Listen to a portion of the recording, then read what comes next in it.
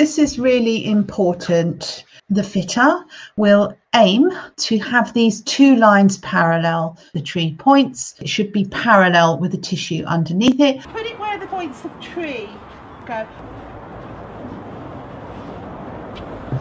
The outline of the tree, although you can't see it, it would appear to be here, here, and you can see it continues down to the tree points. And the tree points, yeah, you can just see the tree point here, and they usually fit in a pocket, so you can usually make out where the tree point is. So it roughly follows that seam at the front. You just place your flexi curve on the front of it. Will this saddle fit that horse? No, it's going to be a bit narrow, isn't it?